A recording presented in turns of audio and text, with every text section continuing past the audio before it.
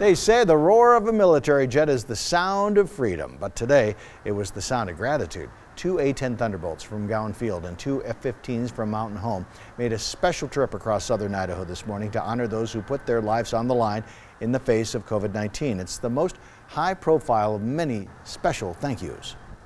We've had parades, we've had lots of people donate masks and equipment and food and many gifts to our frontline workers. And then we've had the police do a parade and drive through our parking lots. And now we've had, obviously, the state and federal armed forces celebrating our healthcare workers as well. The aircraft made slow passes over 11 hospitals, including St. Luke's and St. Alphonsus chapters from Caldwell to Idaho Falls. The cross-state trip took about an hour, although the aircraft crews spent hours beforehand preparing.